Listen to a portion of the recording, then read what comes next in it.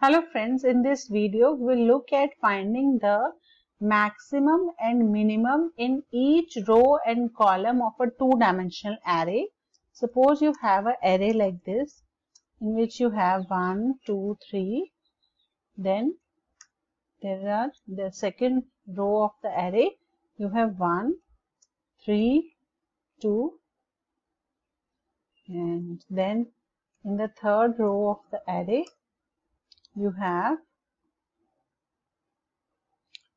5, 2, 4 and like this you have a 3 by 3 array with you which is a matrix of size 3 by 3.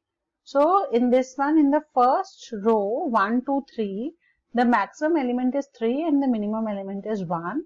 In the second row also the maximum element is 3 and the minimum element is 1. And in the third row the maximum element is 5 and the minimum element is 2. Similarly, in the column of 1, 1, 5, the maximum element is 5 and minimum is 1. And then in the column of 2 to 3, the maximum is 2 and maximum is 3 and minimum is 2. And in this 4 to 3, maximum is 4 and minimum is 2. So like this, we want to find the maximum and minimum for each row and column. So we will write the program for the same. So the heading is C program to find the maximum and minimum in a 2D array, and we will be taking a numeric array for our program. So again we need the hash includes. So we write hash include stdio.h and we won't require any other header file. And then what we require is the array. So we have int arr size 10 and 10 by 5. So there are 10 rows and 5 columns in the array. And then we will write the main. So void main, and our first job is to read the array into the program. So we need a index int I and we need an index j. So what we will do is for loop for I is equal to 0, I less than the number of rows which is 10 and I plus plus, and then we need a for loop within this. So for j is equal to 0, j is less than the number of columns which is 5 and j plus plus. And within this we will put brackets again, and what we will do is we will scan the values for the array. So scanf %d and we will write the array elements, so a of I and j. So we will read the element into the array. So let us beautify this. What we will do is we will put a message here, printf enter the elements in the array. Okay, and let me make one change here. Let me not take 10 size, otherwise we have to enter 50 elements. So I will use 3 size so that only 15 elements need to be entered. So here also in size we will make it 3. Otherwise we have to enter 50 elements. Now only 15 elements, 15 elements we have to enter. So this is the scanf, and here we can give a friendly message, printf /n you are entering %a of %d, a of %d element, so that you know what you are entering, and you print here I and j, so that you keep a track what you are entering over here. Otherwise it is very easy to get confused. So here also you put a new line so that the output is neat and clean. So now that you have read the elements, now what we will do for I is equal to 0, I less than 3, I plus plus, and within this we will put the other for loop for j is equal to 0, j less than 5, j plus plus, and within this what we are going to do is if,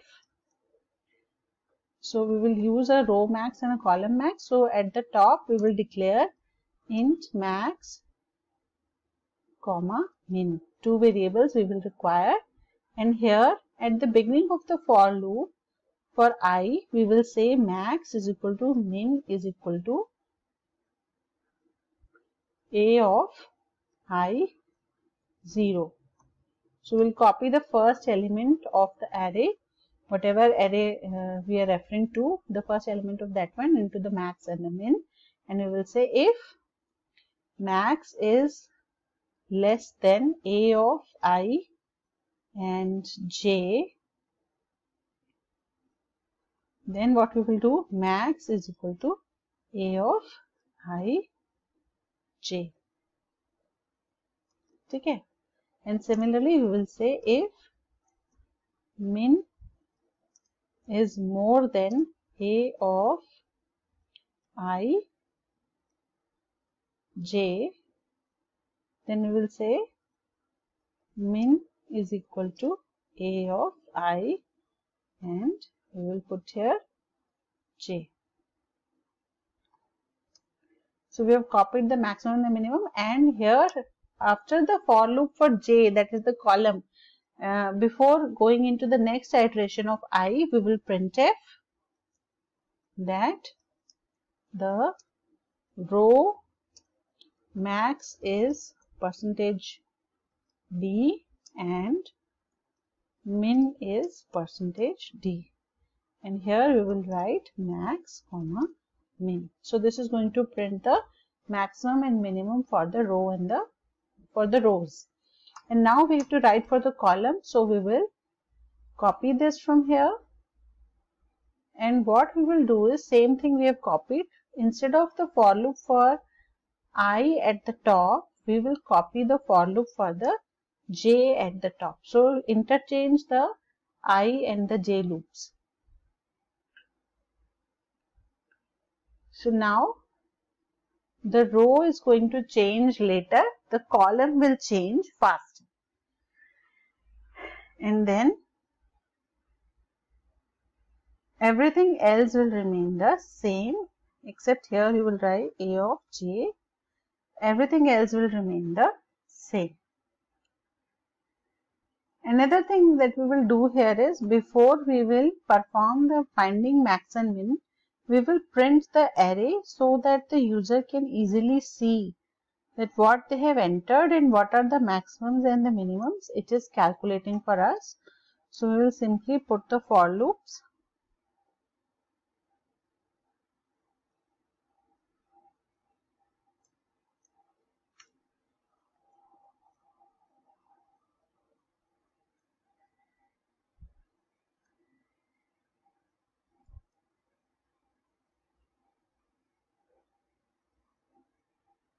And we will say printf and /n,